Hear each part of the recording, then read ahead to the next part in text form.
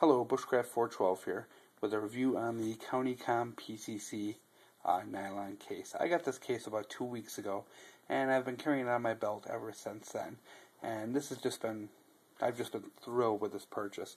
The biggest benefit I've found to this, and what I do like the most, is that the belt loops are Velcro, and you can adjust them to different size belts. So you can cinch this down in your belt, and this little case doesn't move around at all. It just sits still.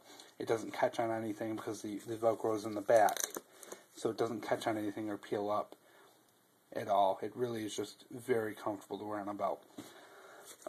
As for the front, it's the same. There's a very strong Velcro in the front. Very difficult to open. I've never had it open accidentally at work so far, which is really nice. Now, as for what this thing can hold, the size is perfect for an Altoids tin. It fits in there pretty snug. You can fit quite a bit of stuff in there. It will hold 5 shotgun shells, and it will hold them very snug and won't move around a lot or even rattle. It's actually quite silent with the shotgun shells in it.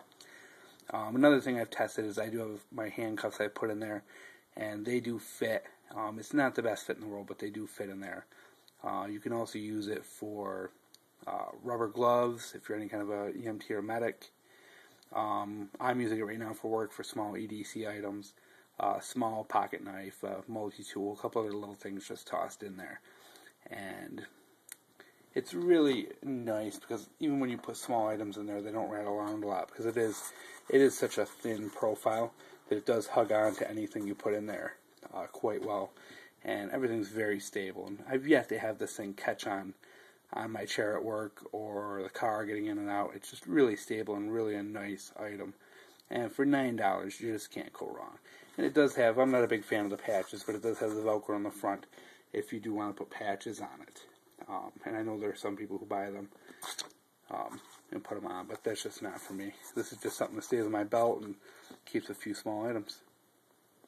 So overall, it's a great buy for $9, and there's just so many different things you can put in there, from fishing kits to survival kits to EDC items, all the way up to your EMT or police care.